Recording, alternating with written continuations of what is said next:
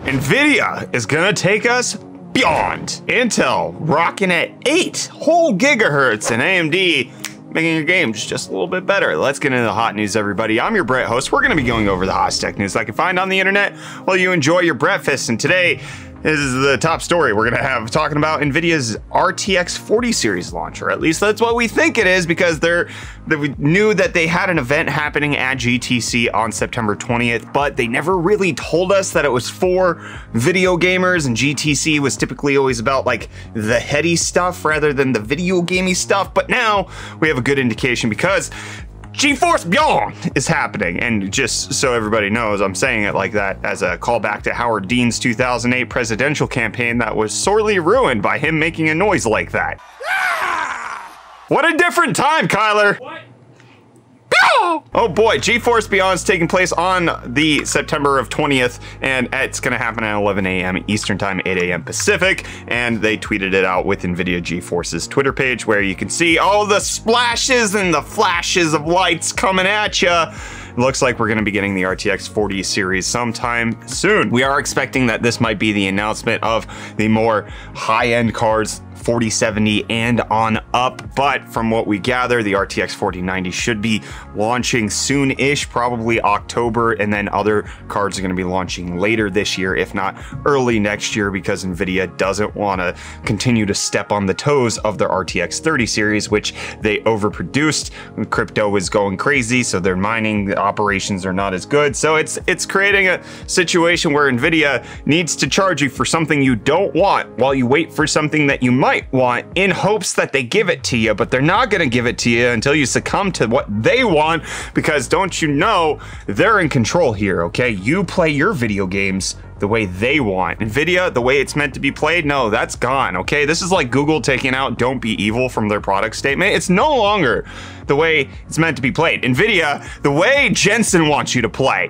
He's gonna take it out of his oven and he's gonna feed it to you. You take your RTX 40 series down with a good gulpin' hulpin' of whatever Jensen can whip up. But I can whip up a video sponsor for today, so let's do that. Today's episode of Hot News is sponsored by ClickBot. Isn't that right, buddy? You don't know?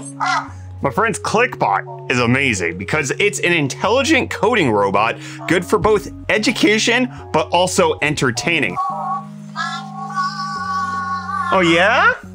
Look at this thing. My friends, ClickBot can help develop your hands-on ability, creativity, and unlimited imagination by clicking separate robotics blocks together. ClickBot edge AI technologies, and it's born with personalities. Like this little guy right here is Beck, aren't you? You also got Bick, who has wheels and likes to have a little sass while he roams around your office. They're like animated characters, but with real-time response. It's a good companion for you and your family, but you can also learn to code because the ClickBot STEM robot is perfect for anyone interested in robotics and coding. You select the movement directions to get ClickBot to move, or design your robot on the ClickBot app through an easy drag-and-drop coding interface based on Blockly by Google. And you can even input your own code to build your own robot that can do virtually anything. Is that right, Beck? Yeah, you keep telling them. If you think ClickBot is cute, you're gonna absolutely love Luna, which is the most intelligent pet bot made by the same company. It's gonna be so playful and affectionate that you'll forget she's a robot. It's launching soon on Kickstarter, and you can check that out at the link in the video description. ClickBot itself is so much fun to play with. I can't imagine having an intelligent pet bot that's just roaming around your house. And ClickBot even has their own online community that you can participate in with free video courses, competitions, and a whole bunch of other stuff. You can meet crazy robots from 82 plus different countries and make friends worldwide without stepping outdoors. This has been great for my kids to play around with. I've had him down here in the office just roaming around when he's Bick on the wheels, trying to get everything going, but it's tons of fun. You can see it has its own personality that's coded into it, and with the kits that you get, you can build several different robots, making it a great gift for kids, friends, family, etc. There's a lot that goes into it, both on the robotics side as well as on the programming side. You can click the link in the video description where ClickBot is available on both Amazon as well as on ClickBot's own website. Big thanks to them for sponsoring today's episode of Hot News. And Tim Cook is whipping up the Android people into a frenzy, okay? He was asked by The Verge, talking to them about, hey, those green chat bubbles that you have on iPhone, people don't like that, and you're not really supporting RCS properly, and you're making it difficult for Android people to have good colored bubbles on iPhone. And Tim Apple said that you should just buy your mom an iPhone if she's having that problem, which is the hilarious ending to, I mean, what is essentially a non-important conversation in the first place, okay? Apple not supporting RCS effectively, that's one conversation. But there's nothing to say that the color of a freaking chat bubble while you're texting people on your iPhone matters at all. If it's green, if it's blue, it don't matter. It doesn't! You're fired! No! See, that's something that matters. You having a job. Why does it matter? Come explain with your Zoomer logic. You see, kids, it's that the green is... do you mind? I'm allergic to you. You see, kids, it's because the green is stinky and gross, and the blue smells fresh and smells good, and it smells nice. Like fresh laundry. Like fresh laundry detergent, and the green, it smells yucky, like Shrek, like gross, like onion. Shrek is gross? The smell is. I've been lied to my whole life. Anyways, that's why it matters. Good night. I'm going home. Yeah, because you got fired.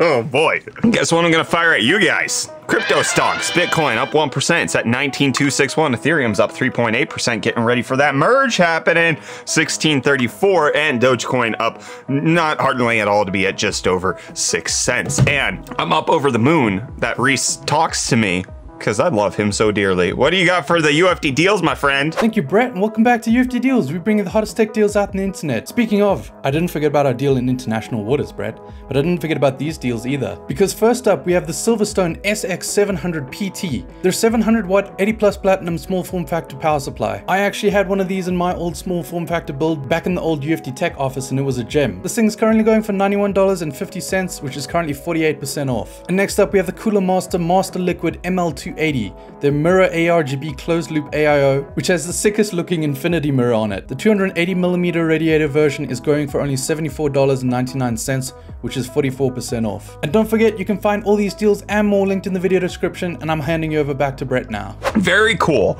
I think that we should share a burger at Rocco Mama's sometime soon. Hit me up whenever I'm in South Africa, which that doesn't make any sense because why wouldn't you anyways? But Rivian and Mercedes-Benz are hitting each other up for a partnership when it comes to making electric vans. Mercedes-Benz coming out and saying that they're going to work together on bespoke large commercial electric vans for various companies and that they signed a memorandum of understanding for this. And Rivian saying that they believe that together they'll produce truly remarkable electric vans which will not only benefit their customers but the planet. And this is on top of the fact that Rivian is already producing delivery vans for Amazon, 100,000 of those, which originally was supposed to be fully delivered by 2024. Now the updated timeline looks like 2030. Rivian, I think, has all of the makings to be super successful, but from what we've seen with Tesla as well as other startup EV manufacturers, the road to profitability is very dangerous and very tricky, and it's just going to come down to both the CEO of Rivian as well as their board making the right decisions, finding the right partnerships to be profitable while they're constantly just losing money while they're not delivering enough vehicles. I really want Rivian to succeed, and seeing partnerships like this make me happy. I want to see more of it. I also want to see more autonomous car stuff, okay? Ford announcing that Blue Cruise is getting an update, which is their hands-free driver assistant, which is actually hands-free. You don't have to jiggle the wheel like you do on Tesla, and it's gonna do auto lane change for you, baby. If you just tap the blinker, it's gonna move on over. It's also gonna have in-lane repositioning so that if you're like driving next to a semi, it's gonna like slowly ooch on over so that you can not be directly next to it. So all of that is great, something that Tesla already has with their autopilot, that lane positioning. Auto lane change is like the one feature that's not in base autopilot that is so good. It's like, I love it so much on the highway, just being able to hit a blinker and my car changes its lanes. They used to only have it in full self-driving. Now it's an enhanced autopilot, which makes it like, why would you spend $6,000 just to get that one feature? But if they sold it by itself for like 500 bucks, I would do it. I would make it so that my car could change lanes, but then I'm just giving in to the software and microtransaction commodification of vehicles. Wow. I'm a bad person, but Jeep's doing good because they're announcing 4 new electric vehicles that they should have out by 2025. So the new Jeep Recon, which I absolutely love. It looks like a futuristic Jeep from the front, but it kind of looks like a Bronco from a side, which the Jeep took a little bit of inspiration from Ford on this. They also announced the new Wagoneer S, as well as the Jeep Avenger, which is only going to be in Europe next year, which I love the look of that too. All of these battery electric vehicles that they're going to be coming out with. I mean, I would totally buy a Jeep Avenger that's smaller than a Jeep Renegade if it's fully electric. Also, Chrysler is going to be coming out with an all-electric version of their minivan. They're going to be nicknaming it the Airflow. There is a plug-in hybrid Pacifica, but the Airflow hopefully should come out. This is something that I constantly talk about in Hot News, the fact that I want an electric minivan. Every minivan that we've looked at does not hit all of the requirements that I kind of need for my family. Number one, I want fully electric. Number two, I want to have all-wheel drive because my cars can't make it up my driveway even in the summer without all-wheel drive. The tires flicking slipping. And then I need the doors. I need the disability doors for my son so that I can get him in and out of the car. And just like the Toyota Sienna is the closest thing that I can get, but they're back ordered by 8 months and the dealership wants to charge me 20 grand extra as a commodification markup for the current market. And it's just, ouch. It's all bad. More electric vehicles, which Chevy is doing with the new Equinox EV that they're announcing, which I am super excited for. It's supposed to come out towards the end of next year,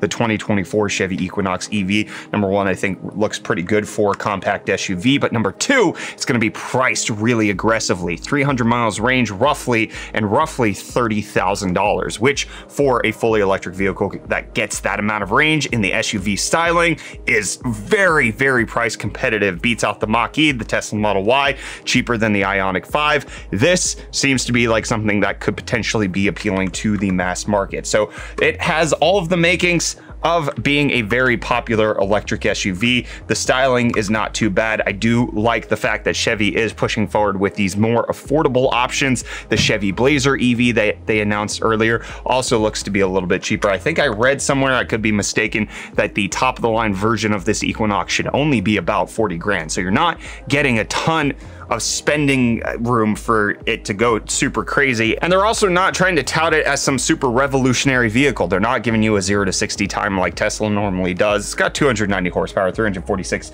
pound-feet of torque in the all-wheel drive version, but I mean, that should be plenty for most people. It's a good-looking car at a good-looking price point and a good-looking amount of miles that can go on a range. The only thing that, again, I'm super skeptical of is the fact that you'd be able to buy it for $30,000. Number one, Chevy's not even able to make enough bolts right now. They can't get those on the dealership lots. I've called local Chevy dealerships and they said that it's still several months out. Number two, they're also doing the market markup where they're charging you more because there's a shortage. And then number three, in some of their more recent shareholders calls, the CEO has talked about the fact of what their capacity is for battery manufacturing, and they're not going to make enough of these at $30,000. This is going to be a very popular vehicle, and Chevy's not going to be able to keep up with demand. Ford's not able to keep up with demand for not just their fully electric vehicles, but also things like their hybrid Maverick.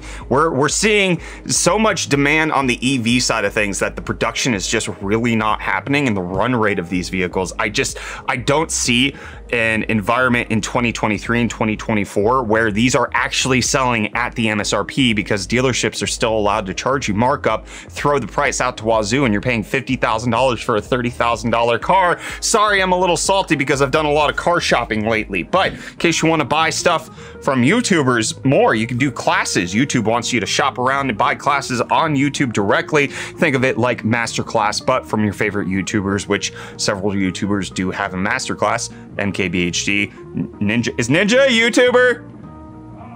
Yeah, neither do I. Anyways, YouTube going to be providing access for that, as well as other features like a quiz feature where you should be able to ask your favorite creator questions directly, and then they can integrate that into videos, kind of like formalizing the Q&A structure that some YouTubers actually do. I'm in favor of these. It seems like YouTube's rolling out features that are going to be helpful for education, that are going to be helpful for monetization for the creator side of things, as well as connecting them to their community.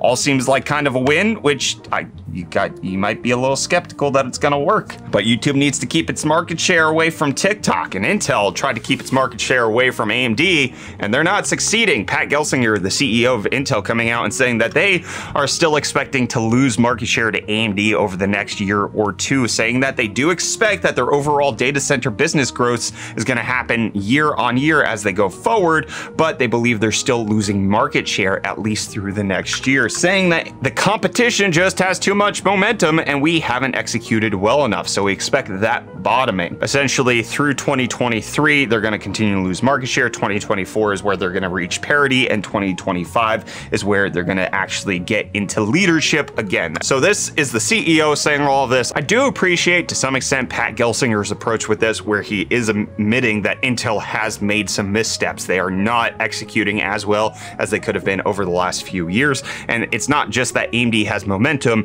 Intel ceded momentum to AMD. AMD is not just doing well, they're doing well in the vacuum of Intel doing well, which has created a boon of opportunity for them. So I'm excited. It does seem like 13th gen Intel along with Ryzen 7000 is going to be a very good fighting class for the consumer. I like to see this. Hopefully we continue to have this for many more years to come, because competition is good for us. And it looks like the 13900K is not just going to compete when it comes to gaming and multi-threaded performance, but also for the overclocking crowns. A new detail coming out that the 13900K has been able to hit 8 gigahertz on liquid nitrogen overclocking. This is trying to get up to taking the crown from the FX 8350, which for the longest time was the frequency king. It still is at 8.7 gigahertz, but if we're seeing that Intel's coming out with these chips that can hit higher frequencies, maybe it might get stolen one day. It's been around for 8 years, that frequency record.